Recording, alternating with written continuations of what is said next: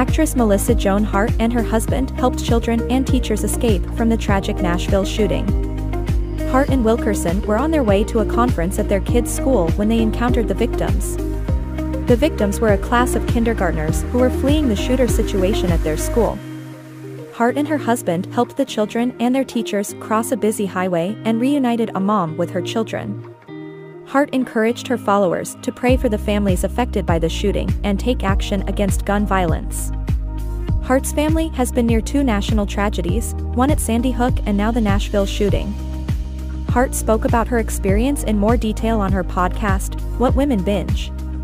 7 people died in the shooting at the Covenant School, including 3 young students, staff members, and the shooter. The actress was emotional while describing the experience and said she will never forget the look on one of the teachers' faces. Little kids